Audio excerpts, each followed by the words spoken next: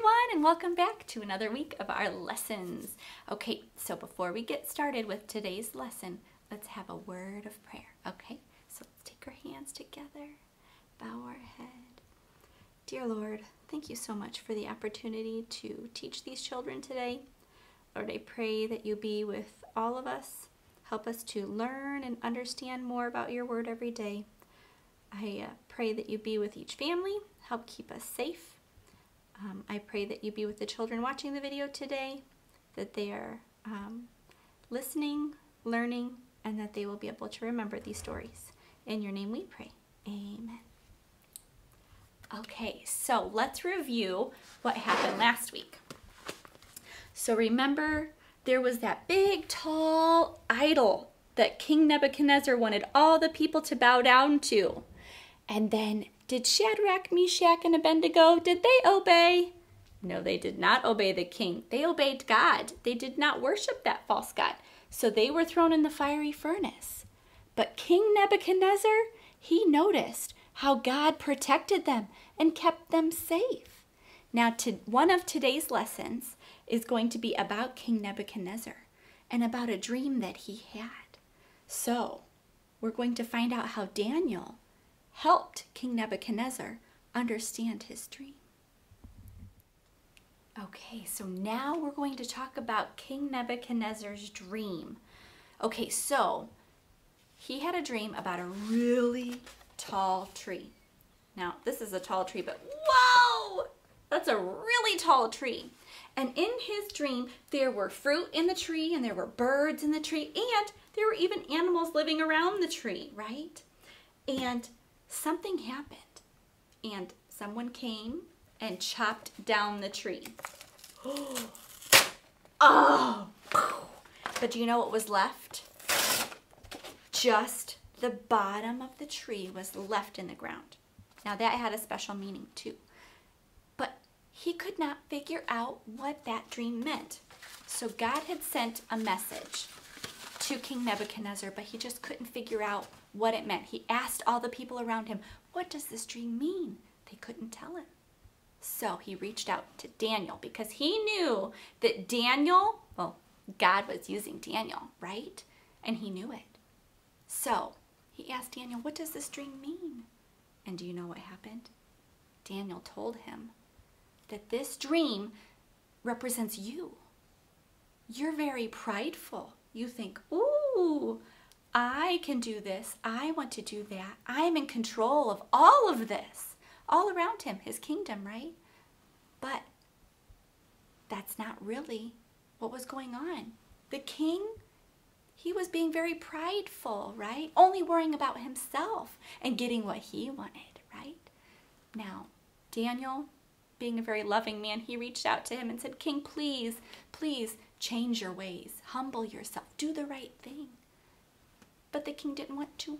He didn't think that what God said was going to happen would really happen. But we know that when God says something will happen, it will happen, right?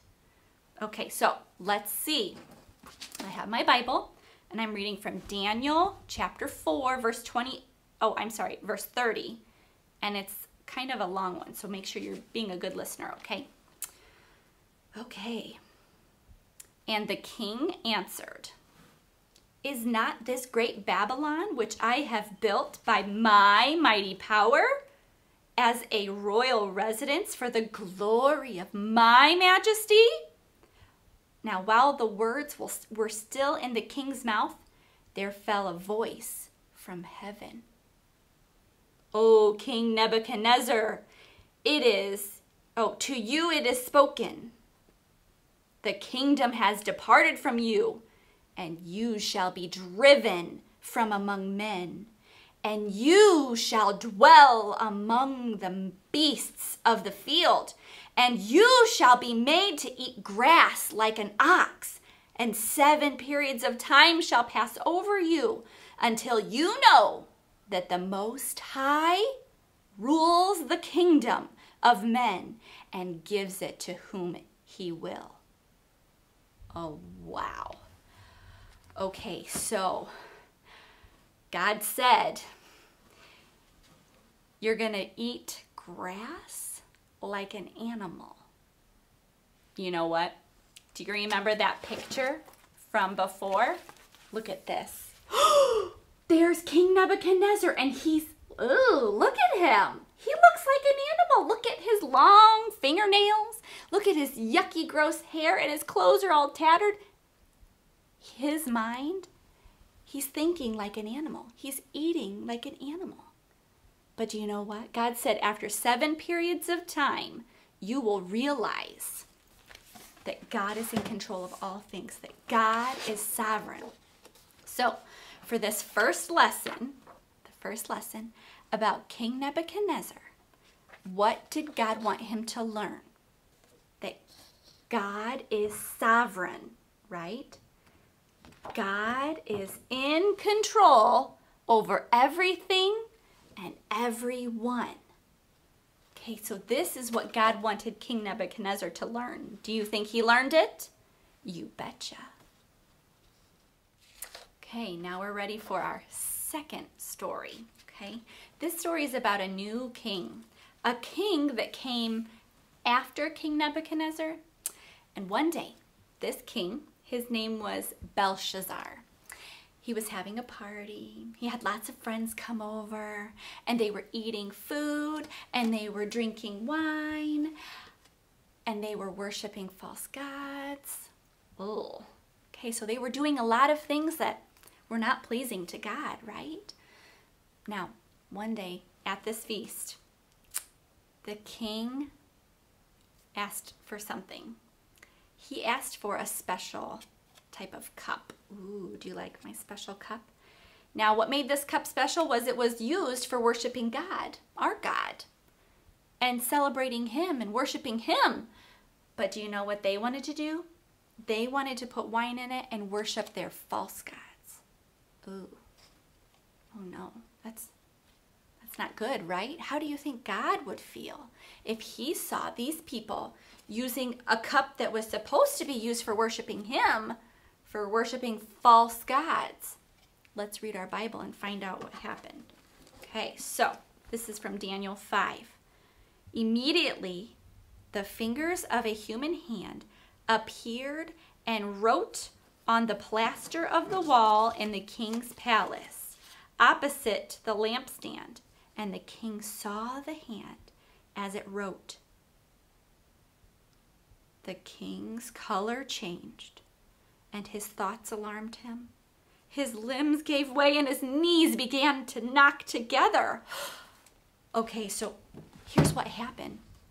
The king was sitting there drinking from the cup and worshiping his false gods, and then all of a sudden,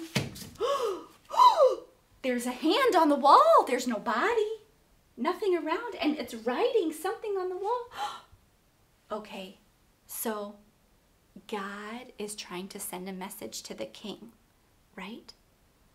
But the writing on the wall, the king had no idea what it meant. And just like King Nebuchadnezzar, he reached out to all the people that he knew, and none of them knew what it meant. So who do you think he went and asked? Daniel. You're right, because God was still using Daniel to tell people about his message, okay? So Daniel told him what it meant. Daniel said, look, you're making God very angry. He doesn't like what you're doing. You're not doing what he tells you you're supposed to do. And do you know what will happen? You will be punished.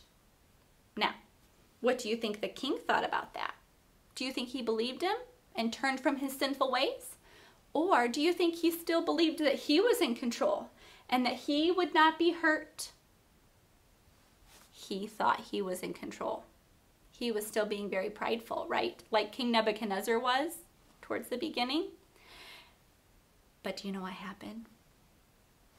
One night, later that same night after Daniel told him what would happen, the king died.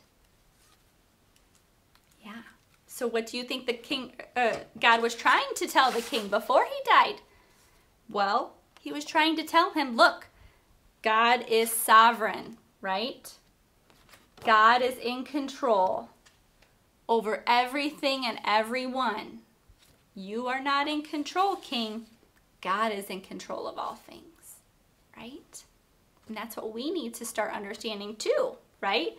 Are we in control or is God in control? God is in control of everyone and everything, right? Yes. Okay, so we're ready for our third lesson. This is our last lesson. It's about another king, King Darius. Now this king came after King Belshazzar. And King Darius, he really liked Daniel. He thought Daniel was a really cool guy. But there were some people who did not like Daniel. And they wanted to get him in trouble. But they couldn't figure out how to get Daniel in trouble. The only thing they did know was that Daniel prayed to God 3 times a day. So they started thinking, how can we trick the king into getting Daniel in trouble? Ooh, so they had an idea. So one day, they went to the king and they said, "Oh, king, you are so powerful. You're so mighty and in control. Don't you want people to only worship you for 30 days? Isn't that a good idea?" And the king thought to them, yes, that sounds like a really good idea. I want people to know that I'm in control, that I'm in charge, and how mighty and powerful I am. Yes, let's do that. But what would the punishment be? Well, we were thinking, why don't you just throw them in the lion's den if they don't obey, if they don't only worship you? And the king thought, you know, that's not a bad idea. Sure, let's do that. And so do you know what they did? They signed a law. They said, okay, so now for the next 30 days, if you don't pray and worship the king, you're going to be thrown into the lion's den. Ooh. Well, this is a problem for Daniel, right? Because does God want us to worship other people? No. So, either Daniel would obey the king and worship the king for 30 days, or Daniel would obey God and pray to God and worship God. What do you think Daniel did? Well, he was praying to God. He was at his house praying outside his window. And do you know what happened? Those leaders, they saw Daniel praying. And do you know what they did? They went to the king and they tattled on Daniel. They said, "Oh, king, didn't you say if anyone doesn't pray to you and worship you for the 30 days, that they would be thrown into the lion's den?" And the king said, "Oh, yes, that's what we said. That's the law that we said." Well, do you know what, king? We saw Daniel. He was praying to his God. He was not praying to you. And do you know what? The king was kind of in a pickle. Oh no, well, Daniel's my friend and I don't really want him to be thrown into the lion's den, but I have to do what the law says. I got to do it. And so poor Daniel, he got thrown into the lion's den. Now, that kind of sounds scary because what do we know about lions? Well, we know they have big sharp teeth, right? Rah, rah, rah. Ooh. What would happen to Daniel once he's in there? Well, he'd probably get eaten, right? Because, well, what do lions do? They eat things, right? So let's find out from our Bible what happened. Let's see. Oh, so the king is telling Daniel this right before he gets thrown into the den. It says, "May your God, whom you serve continually, deliver you." So King Darius was saying to Daniel, "Daniel, I hope your God saves you." Because he doesn't really know. He doesn't know that God is in control of all things yet, does he? No, he doesn't know that. So the king actually goes home and he's like lying awake all night because he's a little bit concerned about his friend Daniel. Well, Daniel is in the lion's den all night long. Ooh, let's think about that. He'd be in a cave and it'd be dark and there'd be scary things all around them. Okay, so let's think about this for us. Have you ever been lying in your bed at night and started hearing noises around you? And you kind of start getting a little scared? Well, the next time you're lying in bed and you're feeling a little scared, I want you to do something. One, I want you to remember this story, because Daniel had scary lions all around him, right? But do you think he was scared? He wasn't, because he knew God was in control of all things. He didn't have to be scared of those lions, right? So, one, remember this story, and two, pray. You pray to God and you say, God, I know you are in control of all things. Please help me sleep, right? And your heart might still be pounding and you still might be a little scared. But just remember, Daniel wasn't scared. And he had big, scary lions all around him, right? Rawr, rawr, rawr. Okay, so back to the story. So the next day, the king is a little anxious. He's got to know what happened to Daniel, my friend, right? Okay, here's what the Bible says. Okay, at the break of day, the king arose and went in haste to the den of lions. So that means he was running really fast. As he came near to the den where Daniel was, he cried out in a tone of anguish. The king declared to Daniel, "Oh, Daniel, servant of the living God, has your God, whom you've continually have served continually, been able to deliver you from the lions?" He was listening to hear if Daniel would respond. And guess what? Daniel responded. Here's what he said. "O king, live forever. May my God sent his angel and shut the mouths of the lions, and they have not harmed me, because I was found blameless before him and also before you, O king. I have done no harm." Wow. Okay, so think about this from the king's perspective. Okay, king. Okay, my friend was thrown into the lion's den and he would surely die, right? But that's not what happened.